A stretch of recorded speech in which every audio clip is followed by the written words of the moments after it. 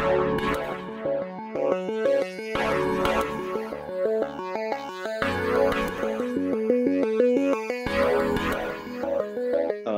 I'm going to talk a bit about the Henderson Diversified Income Trust. So this is a vehicle which we launched back in 2007. And what the trust is aiming to do is it's aiming to provide a high level of income with an additional objective of capital growth over the longer term. We launched this to give shareholders a vehicle which dynamically asset allocates between floating rate and fixed rate bonds. And what we do, we pay a quarterly dividend that we feel is sensible and sustainable. We don't want to surprise our shareholders in the trust. And the trust currently pays a 6% yield dividend. So if we go on to the following page. Currently, the trust is trading at a discount at the moment. When I looked this evening ahead of the webinar, it's currently at a 4% discount at the moment. And if we go on to the following slide, currently the trust has net assets of 150 million. We use both physical and synthetic gearing on the trust, as you can see in the table above, to enhance returns and deliver that high income to our shareholders. Our belief is that we think that leveraging up high quality bonds and making a turn on being able to borrow at cheaper rates makes sense for the shareholders. So essentially, this is a geared quality credit fund holding a mixture of floating rate and fixed rate bonds. What we do is we dynamically asset allocate, which I'll show on the following slide, page 5, where we allocate between loans, investment grade, high yield, and equities. But that's basically a bank bond that's been classified as equities, as really fixed income. But as you can see, what we try and do is move between high yield, investment grade, depending upon where we're on the cycle, and we also overlay that with loans as well. So what I was going to do was talk a little bit about where we are in the credit market. So if we go to slide 7, please. So this is what's been happening in the credit market. So if you see the right-hand box, this is year-to-date returns to the 31st of May this year. So performance year-to-date has been weak across all the fixed income market, like most financial markets year-to-date. But what's interesting here is the market's been selling off to concerns about rising inflation, geopolitical concerns, and which has now morphed into some growth concerns as well. But when you look at this chart, you can see that gilts have been had a weak start to the year, so they're down 13%, treasuries down 8.5% through to the end of May, and even high yield down 7.76% year to date. But what's interesting is yields are getting a bit more interesting. So currently on that chart, US high yields yielding 7.3% and US investment grades around 4.4%. And what I would say is that, looking back at history, if we think the current environment is just a slowdown, then spreads are looking interesting. If we think they're going into a recession, then I think that spreads can go a little bit wider still. We'll go to the following slide. What I'm showing here are the default rates. They have been very modest year to date in 2021 and 22. We've had 2 or fewer defaults per month for the whole year, both in 21 and 22. When I was looking at some JP Morgan statistics, currently the default rates in US high yield are running at 0.7% year to date, and in US loans around about 1% year to date through to May. So that's incredibly low versus history. Post the sell-off, the default forecast from one of the big investment banks, they've recently taken up, so it's 1.25% is the forecast in 2022. So they're forecasting that will increase somewhat. And then they're taking the high yield default forecast in 23 up to 1.75, and for leverage loans they're taking up to 2.25%. So, that I think they're assuming that we're just seeing a slowdown. I think if we do see a recession, I think default rates will be closer to 4 to 5% in 23. We go on to the following page on slide 9. This chart is just showing the distressed universe, and this is a chart that's been produced by Credit Suisse. Basically, what they're looking at is they break down bonds according to price bands, and anything below 80 they think is distressed. Anything between 80, a cash price of 80 to 85 is near distress, and then 85 to 90 is weak. But basically, what it's showing is that due to the sell-off, you've seen an increase in, stressed bonds. So that's a good predicator for future defaults. We go on to the following slide, on slide 10. What is interesting, though, when looking at the companies is there were two learnings from the COVID, I think. One was to build resilience into the supply chain, and the other one, I think, a lot of companies took away was to build in resilience into the financials. So the balance sheet, how much debt they're carrying, and that's illustrated in this chart here. So you can see on the top charts, you see the net leverage for the US investment grade and Euro investment grade market. The interest coverage is on the top right, but both of those are looking very good versus history. And that's similarly true for both US and Euro high yield, which you see on the bottom charts. So that gives us, some encouragement that some of the, the companies will be able to, if we are hitting a sticky patch, they aren't coming in with extreme leverage, and they'll be able to manage through that. On the following slide, slide 11, this is quite an interesting chart, and it's a study that we did on the desk, Janice Henderson. And what we're looking at is we are looking at the returns from the different rating categories within the credit market. So here we've looked at US high yield and US investment grade, and what we've done is broken it down according to whether it's rated AAA, AA, single A, triple B, and so forth. And we've got two charts. We've got one from 1991 and one from 2012. And on the bottom part of the chart, you can see it shows the yield on offer, the average yield through the period, the average return, and then we also measuring volatility. And what's interesting here is that we kind of looked at this chart, and we've always been a quality credit manager who likes holding double Bs, triple Bs, and with a bit of single Bs. And when you look at the risk return ratio, so the higher they are, the better that is for the rating category. This basically confirms that, our premise that holding a lot of double Bs in this fund is a good source of return for us, and that's what we have been doing. In terms of credit style, I'll talk to that on page 12. We're quite unusual in the fixed income market. So a lot of fixed income managers will they'll invest into a specific product area, and they'll look at all the new issues. We tend to have quite a quality focus when we're looking at companies. And so we use various screening criteria to screen out a lot of companies that are unsuitable for this fund. So we use Sustainalytics, so ESG screening, to remove some of the index. We don't invest in countries which are not considered free under the Freedom House index. So that would rule out countries such as Russia and China. So we don't invest in corporates from those countries. We also do something called sensible income.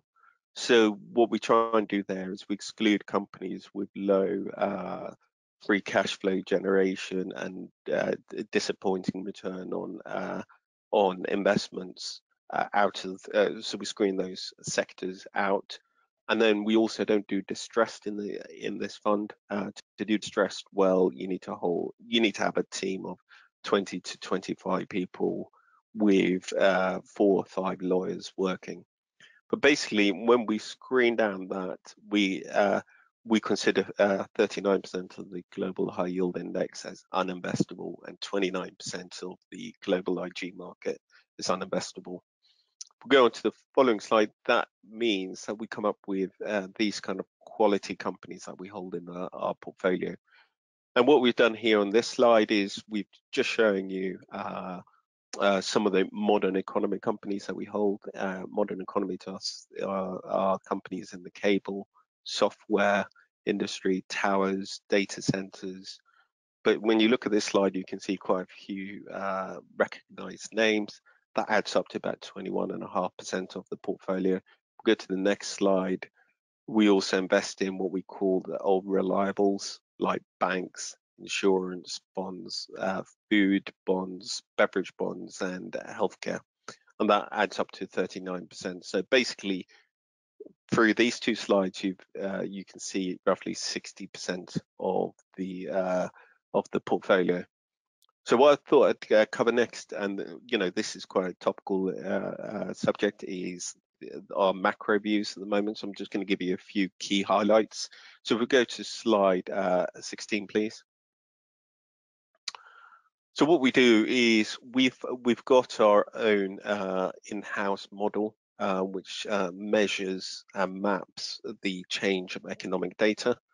And this model measures over 30 variables. Here we're looking at the US. And the gold line shows whether the data is accelerating or decelerating, and at what pace that acceleration or deceleration is. So it's the second derivative of growth. So coming into this year, we could see, if you look at the orange line and then goes into the black line, we could see actually that the growth in the US was actually slowing down, and the learnings from COVID. So you see the peak in the orange line in June 21. That was basically due to 3 impacts of stimulus. Biden and the Democrats won Georgia. The reopening trade and vaccines meant that you saw, sharp acceleration in economic momentum. Now, that wasn't going to be repeated in 2022, and so we could see coming into the year that growth was actually slowing down. So also what's quite interesting is that there's been a kind of divergence between where we're seeing growth at the moment versus where the treasury yields are trading. So that's the blue line there. And it's opened up this kind of big gap, and that's due to concerns about inflation, which I'll address in a few slides.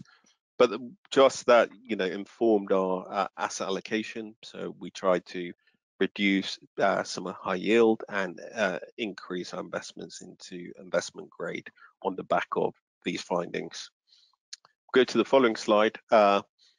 This growth slowdown seems to, when we look back versus history, when you see these kind of year-on-year growth slowdowns of greater than 2%, they do tend to indicate that the economy could fall into recession. And when we look back at the periods where it's been greater than 2%, that does tend to indicate that the US might be falling into either sharp growth slowdown or recession. If we move on to the following slide. If we look at the health of the consumer, it's also painting a very bleak picture. This is the consumer confidence in a number of developed markets, but you can see that they are basically crashing, all of them. So the Eurozone, Japan, US, and the UK, indicating that there's something going on. People are seeing negative real wage growth. Inflation is hurting them in terms of the expense on the wallet, and how much cash it takes out of the wallet. We'll go on to the following slide, on slide 19.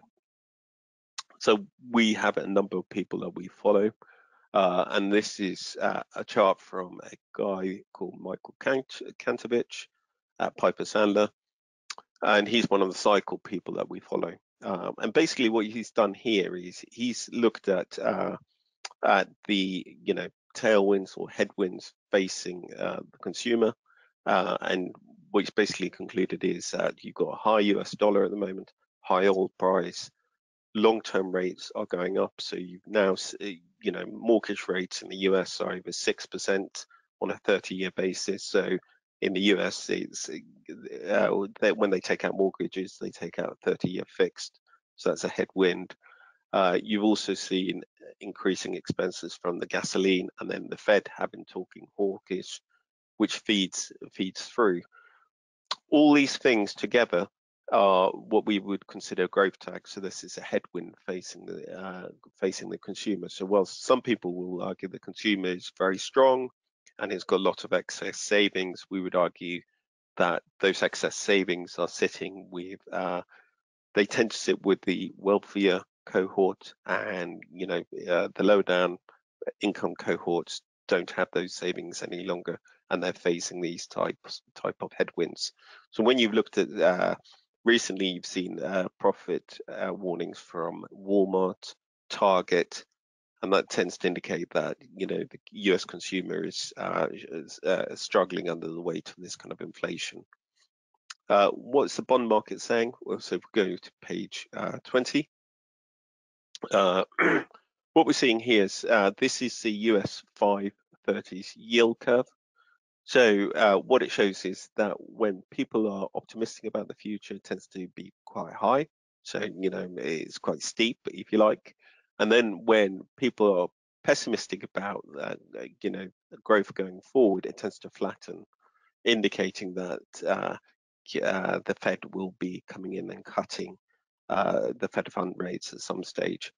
What you can see here is that even all the way back to June FOMC in 2021, you started seeing this kind of flattening of the yield curve, and the scale of the flattening so early in the cycle is quite a powerful statement from the bond market. So it's basically saying, one thing we've learned from COVID is that everything's happened at quite significant speed. So COVID happened in 2020.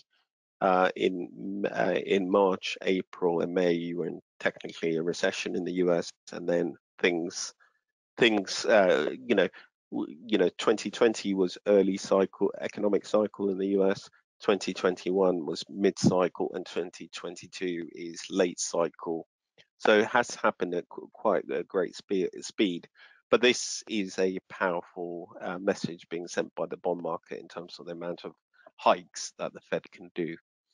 We've go on to the following slide. So what we've done here is this is an inflation forecaster working at the UBS. He used to work at the Fed, and the reason why I'm using his work is that Alan Detmeister actually called inflation very well in 2021. He was probably the first guy on the street to forecast that inflation was going to 8% in early 2021.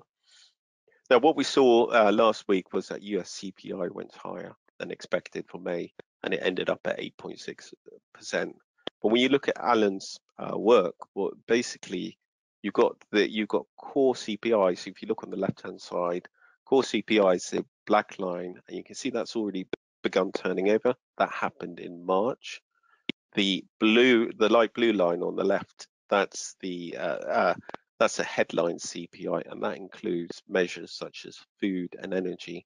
And they really got a kick in from the Ukraine invasion. So you've seen those continue moving up.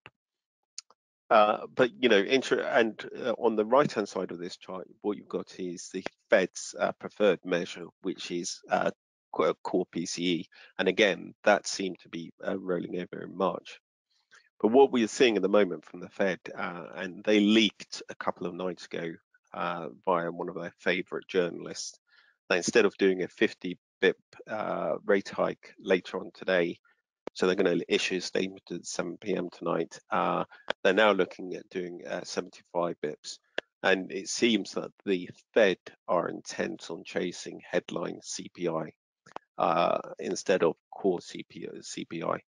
And we, to be honest, we think that might be a bit of a mistake. And what you can see here is that core CPI, I think, will be elevated in the next couple of months before turning over. So we think, they'll get this June rate hike in, and then they'll get the July rate hike, and then they go on pause for a couple of months till the end of September. And they had the Jackson Hole in between. I think that will be quite an interesting period where they might reevaluate what they're going to do in terms of raising rates. We go on to slide 23, just highlighting our ESG credentials here. So you remember the slide where I showed we were screening out a number of industries and sectors out of the fund. That basically is given us a very good ESG score versus the global corporate and high yield index. So on a scope 1 or 2 measures, even with a scope 3, we've got a very low emission score within the portfolio, and also carbon intensity. Now, what I was going to do was just to conclude on page 26. So we think the Fed will continue raising rates. The market is currently pricing in 11.5 25 bip rate hikes in 2022. I think the central banks now are getting terrified that inflation is getting out of control. But if you remember what I was showing in terms of growth, they're now hiking into a growth slowdown, which is quite a toxic mix. The chances of avoiding a hard landing are slim. The impact on lower income households is brutal, as demand is literally destroyed to constrain inflation. I think Europe and UK are pretty close to heading into recession already. The bulk of our portfolio is held in global companies, mainly based in the USA, which we think are much better placed for obvious reasons. And we think this kind of US global bias that we have and the quality bias that we have will help us navigate this period. So with that, I thank you, and I'll open up for questions. Thank you very much indeed. Most of the questions you've had, I think you, to some degree, just covered in your final remarks there. Questions around the geographic split of the portfolio, and outlook for the UK as you focused on the Fed and the US. Will we see the same in the UK? And then following that, kind of a big question. There's a few parts to it. But actually, I'll come back to that. So if you wouldn't mind just kind of reconfirming the geographical split, and then whether, your personal thoughts on the outlook for the UK and how that impacts the portfolio. Yeah, so I'm going to open up my portfolio screen, so that will take a few seconds. But so I'll start with the UK question first. So I think the UK is in quite a tricky spot. You've seen sterling weaken against the dollar, so we are actually importing inflation at the moment. And I think you've also seen, whilst employment's still holding up fairly well, it was, suffered a supply shock back in 2016. And I think, so I think, basically where I think the UK is heading is, you're seeing negative real income growth. You're seeing the high street struggling, passing through inflation to consumers.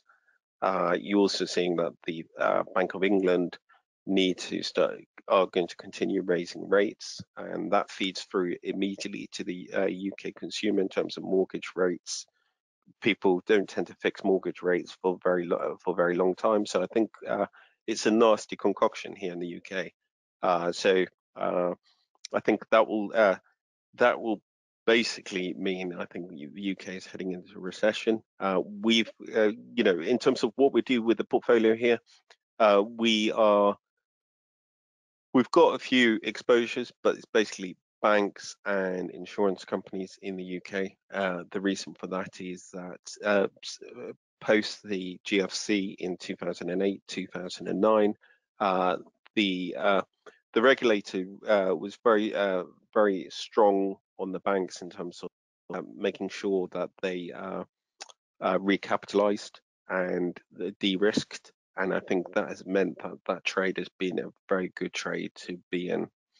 In terms of the exposure, portfolio exposure, I'm just bringing up here.